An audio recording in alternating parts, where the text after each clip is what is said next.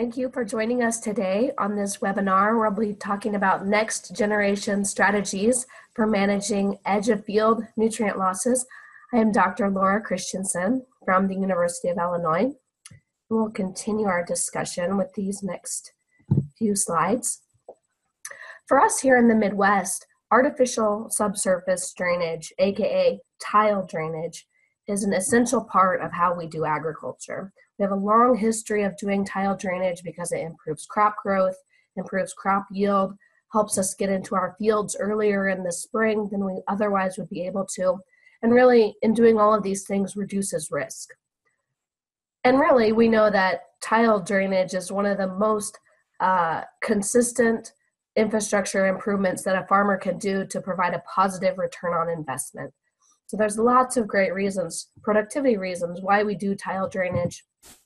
But in recent years, we've also learned that tile drainage changes the natural hydrology. That is, it changes how water would naturally leave a field. That's kind of the point. But tile drainage also serves as a pathway or a conduit for nutrients, primarily nitrogen, to move from our fields where we want those nutrients to be to downstream waters where we don't want those nutrients to be. Fortunately, extension colleagues across the Midwest have come together to develop a new booklet that describes the 10 ways to reduce nitrogen loads from drained cropland across the Midwest. There's not 100 practices to do this. There's not 2 practices to do this. There's really just about 10. And so in our new booklet, where you can access through the link at the bottom of the screen, that link is also being advertised as a part of the publicity for this webinar, so you should have access to that link. The booklet describes all 10 ways. So if you're interested in what I'm saying, what I say over the next 10 minutes, you have access to this information via this booklet that's already available freely to you online. So for the next 10 minutes or so, we'll just go through basically these 10 practices that we describe in the booklet. And then the last 5 minutes, we'll zoom in on one of my favorite practices of the 10 ways called wood chip bioreactors. So starting at the left of the screen, if you are interested in practices that are in the field and are cropping strategies, that's where we'll start. Starting with improved nitrogen management, which is something that Matt also talked about. For improving tile drainage water quality, the nitrogen management practices we recommend revolve around reducing nitrogen fertilizer rate to the university recommended application rate, or shifting nitrogen fertilizer timing to be more in sync with when the crop needs that nitrogen fertilizer. For example, away from the fall and towards spring applications. Now, fine-tuning nitrogen management is very difficult. It's going to be extremely challenging to get nitrogen management exactly right every year due to complexities of the crop has different nutrient needs during the season. Each field is different. Every year is different. But nevertheless, improving nitrogen management, improving management of our nitrogen fertilizer is a low-hanging fruit, a practice that we always recommend on every acre that gets nitrogen fertilizer. The next infield management strategy to improve tile drainage water quality is winter cover crops. A winter cover crop is typically planted around harvest time and grows and protects the soil over the winter. Sometimes cover crops can overwinter, and so they come back in the spring. But the idea here is that we want to extend the period of the year where we have a crop actively growing, actively taking up water, actively taking up nitrogen and holding on to that nitrogen. And in doing so, we send less nitrogen downstream through the tiles. The last infield cropping strategy that we promote is about using a perennial within the cropping system. An example of this would be something like 2 years of corn followed by 3 years of alfalfa. Alfalfa is a perennial in that it grows for 2 or more years without having to be replanted. The idea for water quality with the perennial is the same as with the cover crop. You're simply extending the period of the year where you have a crop growing, taking up water, taking up nitrogen, and holding on to that nitrogen. Now moving into the next set of practices, these are also in-field practices, but these have more to do specifically with the drainage system. So these are practices like drainage water management, which is often known as the practice of controlled drainage. This is the practice of implementing adjustable control structures throughout the drainage system to adjust the level of the tile outlet, which you can see there in the small figure. The tile drainage water has to flow over the level of those gates before it can leave the drainage system and actually move downstream. And so by holding water back and adjusting the outlet level during certain times of the year where we don't really need to be draining our fields, by holding that water back, we also hold nitrogen in the water back in the field. And so this is how this practice improves water quality. The next practice in this subset is the practice of reducing drainage intensity. And this is done typically in two ways. One, either installing drain tiles wider apart in the soil, or two, as shown here, installing drain tiles at a shallower depth that is closer to the surface of the soil. Much like drainage water management, the idea here is that we're simply sending less water downstream. The drainage systems are still designed to meet our crop productivity goals, but we're simply sending less water downstream overall, and thus less nitrate downstream. Now, the third practice in this subset, recycling drainage water, aka drainage water recycling, was also one that Matt mentioned, and I think this is one of the practices that I'm most excited about for the future. This is the practice of storing drainage water on site in a pond or reservoir when you have drainage water occurring in those spring and early summer months. And then later in that growing season, when the crop might need supplemental irrigation, you can use that water that you've stored to irrigate the crop.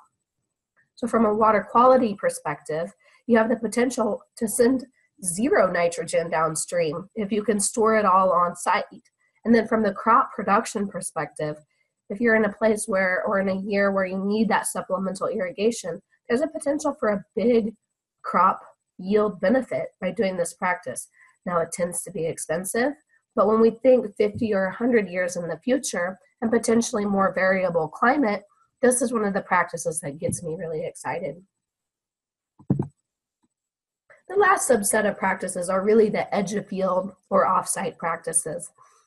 Matt mentioned bioreactors, and we're going to come back to that at the end, so I'm not going to spend much time there. Wetlands are one of our best edge of field practices. Wetlands are a dynamic system, constructed wetlands are dynamic systems of plants, soil, water, and bacteria that all work together to clean nitrogen out of tile drainage water. In addition to this water cleaning benefit, they provide wildlife habitat, carbon sequestration, flood retention, so they provide a lot of benefits. The trick with wetlands sometimes is that they might require land to be taken out of production, and that's sometimes a hard sell for a lot of our producers. The next practice in this slate is alternative open ditch design, which is basically a two-stage ditch. The idea with two-stage ditches is that we're retrofitting traditional trapezoidal drainage ditches to mimic more natural systems. For example, with a two-stage ditch, we have a small main channel in the middle of the ditch, which conveys most of the flow most of the time during the low flow periods. And then we have two small grass benches, or small mini floodplains, along the sides of this main channel that carry flat flow during higher flow times. And the last practice here in our set of 10 practices is called a saturated buffer. The idea with a saturated buffer is that buffers already provide so many great benefits, but in tile drain landscapes, that tile drain pipe just goes straight through the buffer. And so with a saturated buffer, we're rerouting the drainage water at the edge of the field so that the drainage water actually flows as shallow groundwater through the buffer rather than through the pipe. And in doing so, those great microbes and bacteria that live in the buffer soil and the plants that are living in the buffer can all have access to that nitrogen before that nitrogen seeps out to the stream. So we'll go back to bioreactors just because that happens to be one of my favorite practices, and we'll wrap up with a couple extra insights on wood chip bioreactors. One of my favorite ways to describe bioreactors is just to look at pictures of bioreactors that have been installed, because I think it helps get a handle on what this practice actually looks like. This is a bioreactor we worked on with the Iowa Soybean Association back in 2009, so it's one of the older ones that we have in our slate of research. This bioreactor treated drainage from about 50 acres and was 100 feet long by about 12 feet wide. Here's a bioreactor that we worked on just recently within the past couple months with our partners at the Illinois Farm Bureau. This one had a very small drainage area. I wouldn't necessarily recommend this small of a drainage area. This bioreactor was 32 feet long by 6 feet wide. So you can see they tend to be fairly long and narrow. And then this third bioreactor was also put in this last summer here in Illinois. Again, about a 50-acre drainage treatment area, 44 feet long by 11 feet wide. So again, fairly long and narrow, but really just a trench filled with wood chips that you route your tile drainage through. What happens inside the trench is that there's natural denitrifying bacteria that live on the wood chips and use the carbon as their fuel source.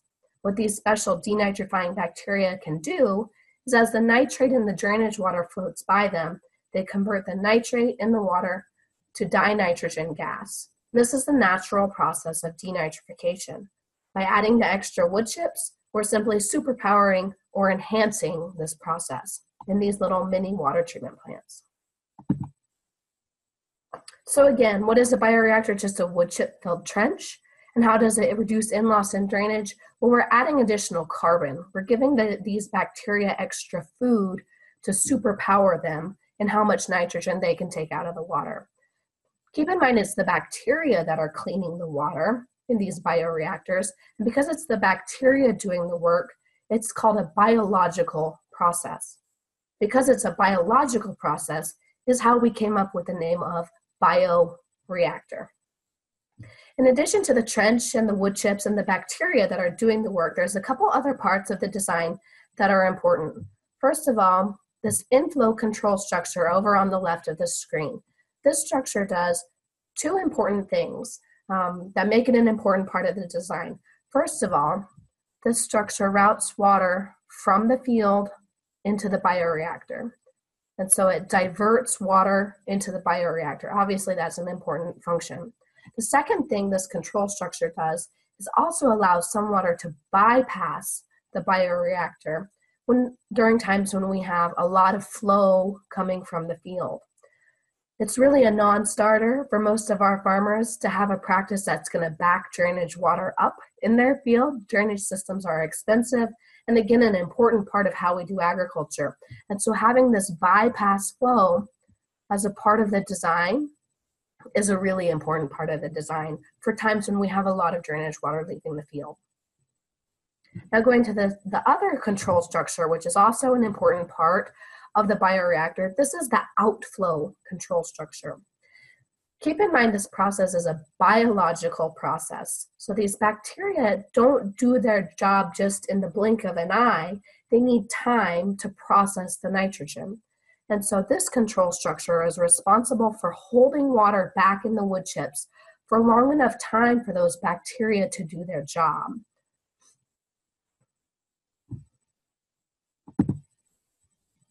We have learned a couple things, a couple good rules of thumb about bioreactors from our research from the past 10 years. And these are a couple of the most common questions we're asked. First and foremost, how well do bioreactors even work? How much nitrogen am I going to keep from moving downstream?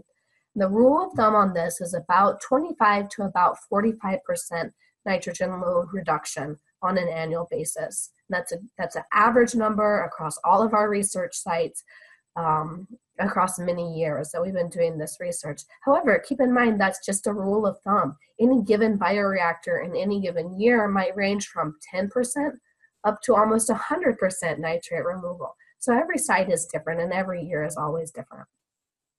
The next rule of thumb is, well, how long do these wood chips last before you have to replace them?